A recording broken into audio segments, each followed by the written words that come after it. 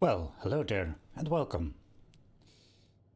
So, everybody knows how to sort items with these sorters. Especially like I have set it up here, or coming in, or ingots in this case. They all get sorted, or in the silos, and I got the ingots in a vending machine. So, that's not the biggest problem, or thing. But, let's get over here. Let's say we have a generator and we want to feed it. Well, you can go to a silo with coal. We can open it, get one coal. Oh, in this case we have already two. Only I need one, put it back and put it in the generator. Right, you could also do something like this. Generator, hook it on a silo and let it run towards straight in the generator so it can run 24. Or if you have it logic controlled, you can do it like that. But you can also do something like doing a request system or a logic chute system.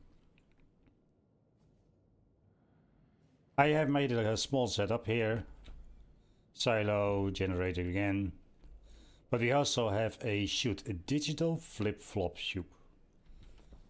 Normally if you place it, it's 1-to-1 ratio like this.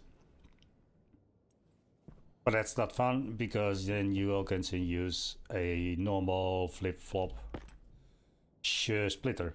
This one is just analog, doesn't need power, does also 1-to-1. This one you can also do 2-to-1, 2 straight, 1 down. 3 straight, 1 down. But if you set it to 0-to-1, it's always straight. Unless you do it manually. Like this. I do it now manually. Let's get one coal. And it went through there, out there. But you can see it resets immediately to straight. So the next one, or two, is going straight through. Just straight. Unless you do it manually or logical. Now I have a small code written here. What we are doing, we have a generator, we have the chute and we have a silo. So what I'm doing, I'm loading first into the generator if my import slot, where the coal goes, is occupied. If it's occupied, it goes back.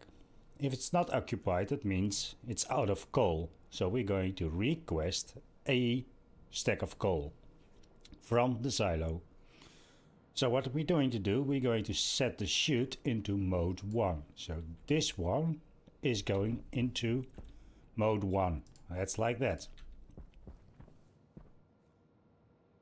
We give the order for set the silo open 1, we wait 1 tick, and then close the silo again. And then the next part is we're going to wait till the generator is occupied again. If we don't wait, it will say okay, because it has a traveling time. Oh, do the silo open and close again. Now we wait till it's occupied again and then we're going back. So what it does is when I grab that out of there, it's going to request. And you can see it's going to set to mode 1. I'm not resetting to mode 0, just one item will set it back to 0. Or will set it back to straight through. Now you. And you can see it went through into there and it immediately sets the system back to straight. Like that. So I'm logical setting them to 1. But if you keep this one as a ratio 0-to-1, the rest will always go straight through. Why is that important? Well, if you scale that up. You have a lot of silos here. Also I am making use of the vending machines. But we have a lot of silos. And they are connected to one long chute system. In here the vending machine comes, and over here I got almost the same setup. I got a chute again. And we got a generator again. You can see these two are on complete different circuits. So I need to get a silo where the coal is in to activate when the generator, this OR slot, is empty. Now it's now empty. Input slot is now empty. So we need to do a request. Over here I have a setup. We have just an IC chip and we have a batch reader in this case. Batch reader gives the amount of ratio average of the batteries. But that doesn't matter now. So I got a little script here. Almost the same. We have a generator again and we have that chute again. Only this time we have a batch reader. So what I'm doing is the first two parts is the same. When it's occupied, you don't need to do anything. The next part is we need to, when it's empty, it needs to request a stack of coal. I'm using in this case the channels again, because that's the easy part. In this case, channel 1. First thing I'm going to do is see if the channel 1, that system, is clear. Because we're going to expand it, so I need to know that not another one is requesting. So first I'm going to do, when it's not equal to 0, it goes back. But 0 means for me it's clear. So we're doing the same thing. We set chute in mode 1 and we doing a hash code of the OR, coal OR, that's the hash of that. We're going to set that on a channel.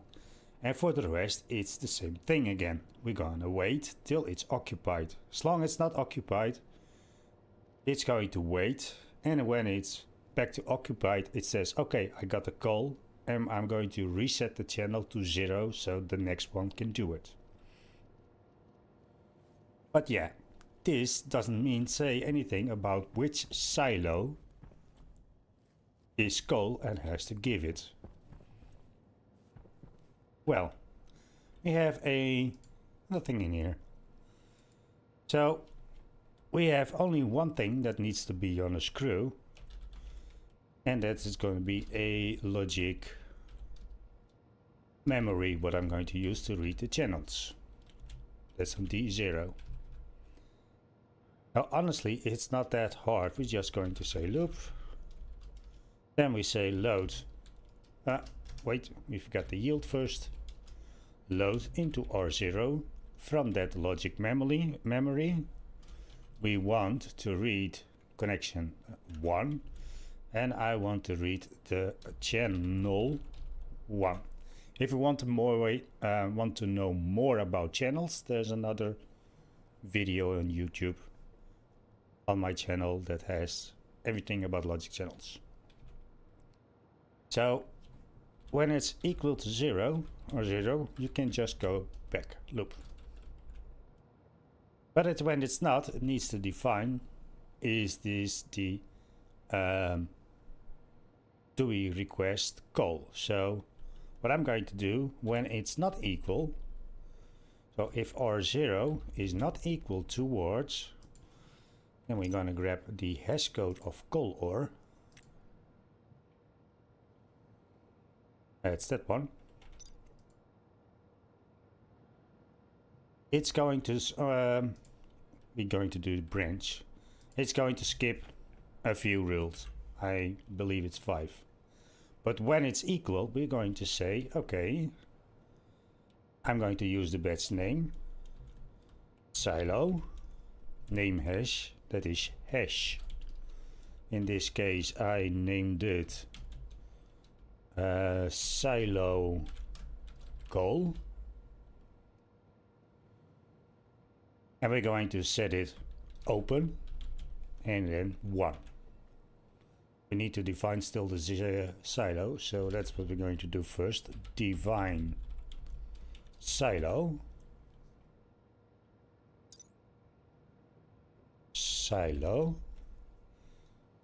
we need that one.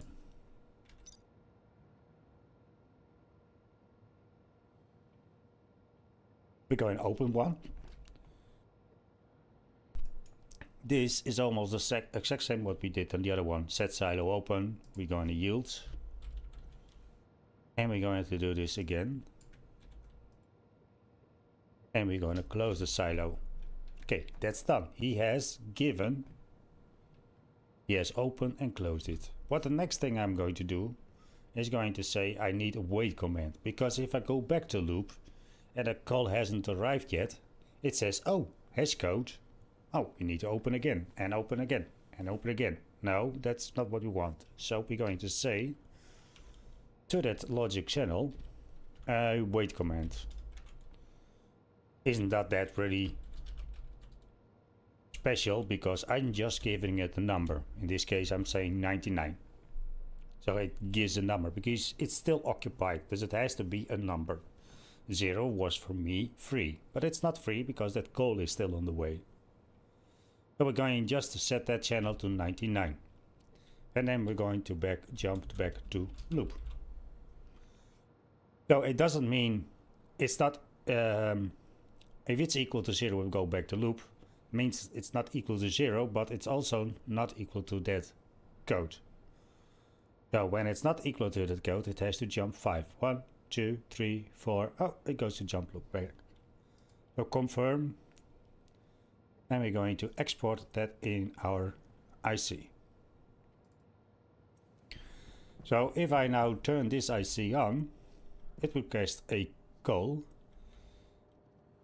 into the generator. You can see over here I have a logic IC housing that reads that channel with its setting. So if I put you on, we set it request call. Should be setting to 99. It's not doing, so I made a mistake somewhere. It will now request more than one call.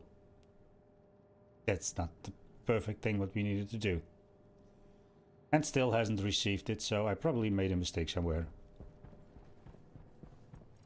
Oh, maybe it's handy to turn the silo on. There I see on. Let's do it on. Yeah, it says now 99. It will now wait till it's received. When it's received, it set resets the channel to 0. Okay, this is only one silo. Well, I'm not going to program all the silos. We have an IC chip over here. Let's put you there in. Let's import it. It's almost the same, only for each. I got one for iron ore, copper ore, gold ore. So all the hash codes I did it in here. Also I got one for the vending machines, but then for the ore ingots. Well, what can you do with it? Well, I have some setup here also. I got a chute here. And I have a manual request system. By turning this dial I can request certain items. Let's do, for the fun, coal again. So now I'm going to press the button, and I have a wake up for coffee. It will, because this one is set to 0 to 1, it will always go straight. Unless I do it logic wise. So I have a code here that says, honestly it does the same. To channel 1 it writes that hash code of coal to the channel 1, the silo will gives the wait code. In this case I use the hash for the coffee mug, and then it will wait, and over here it will wait till it's get out of here. I have the chute outlet connected to, so as soon as something goes through here it knows, okay, I received it. Let's reset the system. But like I said, you can do a lot more. I can also say, okay, I want a stack of gold. Or I press the button again and it will request a gold ore. Also, we have ingots on here. Like I said, I have also connected all those vending machines. Let's say we want a stack of ingots from silver. I press the button. The system says, okay, it's occupied. And now it's free again, and we have an ingot silver. I haven't touched that chute anyway. It's not even driven by any logic, it just goes straight through. Over here. And of course you can expand it. You can see the chute system goes all along. So it's one long system. You can see all these kind of chutes toggled here. These are connected to printers. We can also use this system to request ingots for the printers. I made a code that says, in this case the printer, we have the chute, we have the logic memory request, and I have a flashing light to let's see that it's on the way at the printer. So honestly, we set to clear the memory of the printer, and then it's the same. We're going to read how much iron it has, how much copper it has, how much gold it has. When it's lower than 100 iron, so we have less than 100 iron in the machine, or less than 100 copper, it's doing a request. Instead of manually, it says from, okay, first it checks is the channel free again. If not, it goes back. Is the channel free? It's going to set that hash code, R1. It sets the chute to mode 1. In this case it sets the flashing light 1. And then it loads in the input count of the printer. Then we're going to wait. Like the other, I also wait. In this case I'm reading the input count of the printer. As long as it's equal 0 to 0. It waits when it's not equal, so because that's input count is 0 and this is then 1 because it received, it will reset the system. So it gives the system free with a 0. It says the printer flashing light off in this case, and it clears the memory of the printer again. I have it set up for this auto late. So if I turn on, I don't even have to turn on the printer. We can turn it on, but yeah, let's see if we turn it on, and we also can read the contents better. But if I put this one on, you can see it's going to request. It already requested iron. It's going that quick that it cannot keep up. But you can hear it and you can see it flying. I left the gap open here. So copper goes in. Next thing is going to be gold. You can see it has 100 iron, 100 gold. Now we're going to get silicon. That was the silicon, and also I get it for steel. You can increase it as much as you want, but these are the 5 items that are going to be used the most. You also don't need, yeah, you can add it with electrum if you have that in the system. You can make it as big as you want. As soon as you make sure that you set your chute to 0 to 1, and it has to be one long system. Of course you can make a branch of it if you program it a little bit. Others, that's no problem at all. It's just how you program it. So I'm gonna grab you, put you off, put you in there. Also I got another printer here. Let's swap it. This one is also free, the electronic printer. But you say, okay, what is as go at the same time? Well, let's show you that. I'm going to open this printer. I'm going to put on the one, doesn't matter, but we're going to put on the IC. You can see it's now requesting. Okay, let's also print some glass sheets. So this means silicon is below 100, and you can see it requests, this one is requesting now. He has to wait. Wait is over, that one reads the silicon, and now he's going to do that. So the system will always check if the code will always check if the system is free. If not, it will wait till the system is free again, or the logic system is free again, and it will request. And of course you can make it wild and expand as much as you want. But it will always do its thing. And that was the seal. And this one keep on printing. So you can always do this as you wanted to. Let's do it again. Put you on, just to see if it works. Put you on, and we'll still start requesting. Also I can say, okay, you can print me whatever. Let's print a battery large.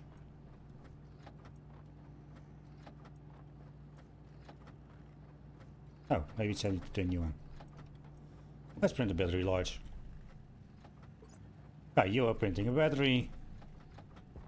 Okay, he did a request again. So the system will always go with equal if it goes on and on. So now this one is requested because it has too many, it has not enough gold, it's slower than 100. You are 100, okay, now he is ready. So the system, you can make this logistics system as long as you want.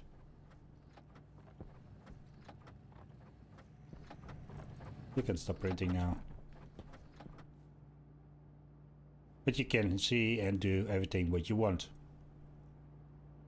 He's probably requesting steel now. There was the steel. And you have also all the items. If you have any comments, leave them below. And thanks for watching and happy building.